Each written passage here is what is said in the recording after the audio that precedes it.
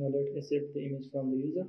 So for this we will create a new input fields. So here above that submit button we will create a new input field for file. So the type of that input field will be file. Name will be that select image. ID will be equal to that select image. And it will accept image of any extension.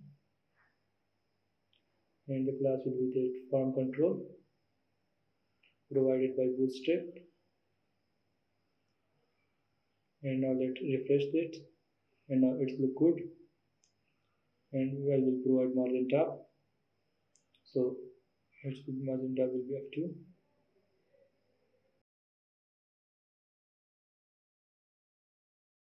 And now add an image element, and to that image element we will provide the ID of selected image.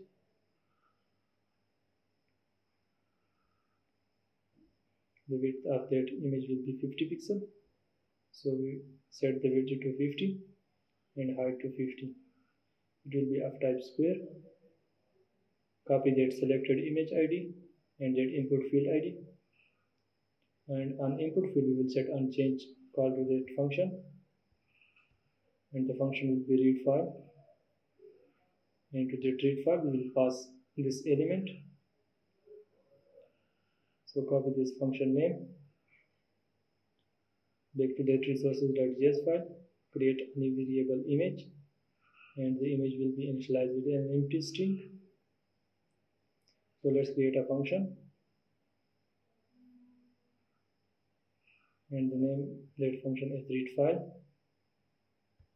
Into that read file we will pass an element. So if the element.files and that files array is not empty, then we will set const to renderer, and we will create the instance of file reader.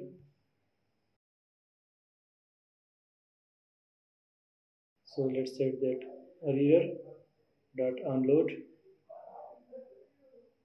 and for the unload we will set an anonymous function that trigger an event. Now in the head of that index.html file we will paste some libraries. These libraries will be in the description with this video. Now let's set the source of that selected image element. We will set that attribute source, and the source will be equal to e.target.results. This will provide the link to that image. Also we will set that image variable to that link. So the image variable will be equal to e.target.result. Now below this we will set that renderer.read as data URL, and to this we will pass the first file. Now back to that index.html file. So I will add a peer tag here. Now back to that browser, refresh it, select an image, and it's not showing there, it's an error, so we will fix it. Now back to that resources.js file. Here we are declaring this function inside another function, so we will move it above that function, paste it here, and now let's try again. Reload it, select an image, and it's not showing there, so let's fix it. And here we will add a hash character as we are getting that element by ID. So let's refresh it,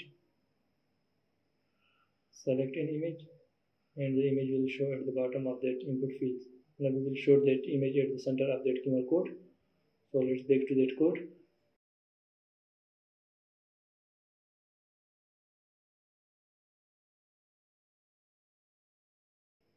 Here copy this function and paste it here. After that, in that attractive keyword generator we will accept an image. So here we will get an image, and the image is stored in that variable. So back to that generator.js, and here we will accept an image also, and here to that image property we will pass that image, and if the image is null we will show that Facebook image. So let's try to reload. So select an image, and the image is selected, but it is not shown here. If we change to that other field, then it's shown. So we will fix this. So back to that resources.js file.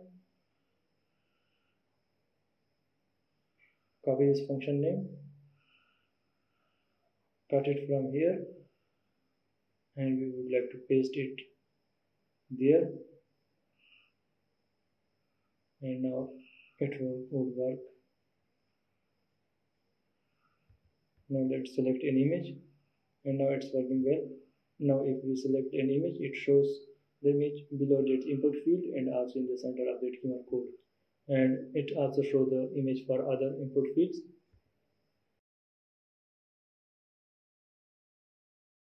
Now let's try here, and it's showing here. Now we will set different configuration for that QR code. So the type, we can change the type to square. It can be changed to dots, and I will refresh it, and it will change to the dot format. Now let's change it to square, and we can change that color to any one. Also we can change it to extra rounded.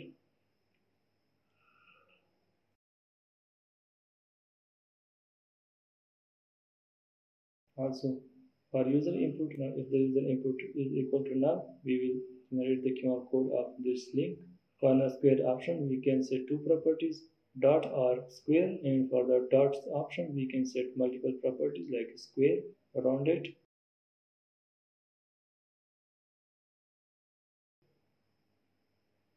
Let's refresh that, and we can set it to classy rounded, and it will be generated the code of another type.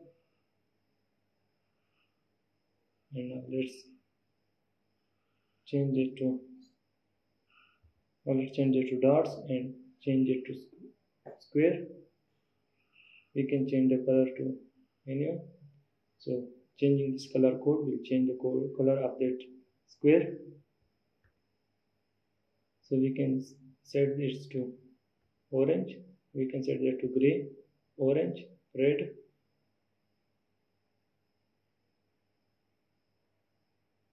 Now let's change the color of this, and let's change it to blue. Now it's look good. Now let's select an image, and it will show the center of that QR code. And this is how we can change the color of that dots and square along with their types.